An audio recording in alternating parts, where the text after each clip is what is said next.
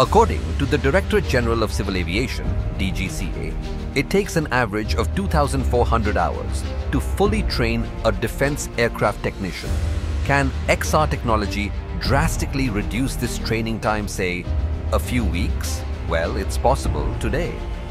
XR technology empowers defense trainees with immersive, hands-on experience in a virtually created environment.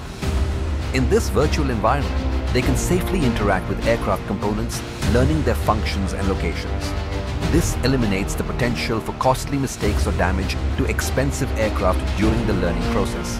Furthermore, virtual reality (VR) simulations allow trainees to repeat practice as many times as needed to master the skill, building confidence and proficiency before working on actual aircraft. XR technology fosters a deeper understanding of aircraft systems, translating to a more competent and confident workforce, ultimately enhancing India's defense capabilities. XR isn't just changing training, it's strengthening India's defense, securing our skies, and keeping our aircraft mission ready.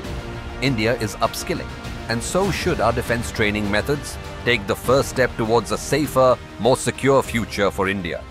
Get in touch with Ajna Lens now.